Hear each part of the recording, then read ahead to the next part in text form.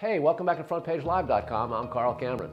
The first 2020 election votes are in less than 6 months, and the frontrunner for the Democratic nomination, Joe Biden, has a 2-to-1 advantage in the polls over his 20-plus rivals. And in his first TV ad, the former vice president attacks Trump. We know in our bones this election is different. The stakes are higher, the threat more serious. We have to beat Donald Trump.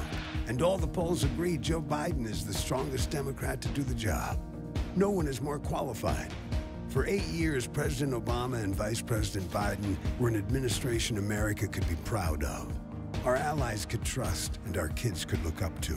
Together, they worked to save the American economy, to pass the historic Affordable Care Act, protecting over 100 million Americans with pre-existing conditions. Now, Joe Biden is running for president with a plan for America's future.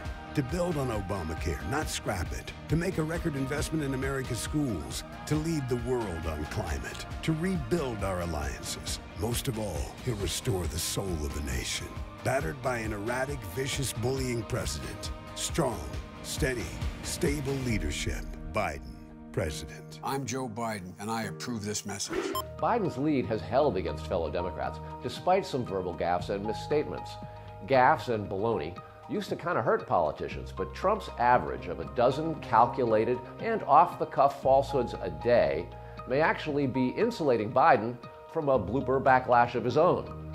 Thanks for visiting FrontPageLive.com. Please share us on social media and subscribe to our newsletters. Tell your friends and family. Thoughts and prayers are not enough. It's time for new policy and change.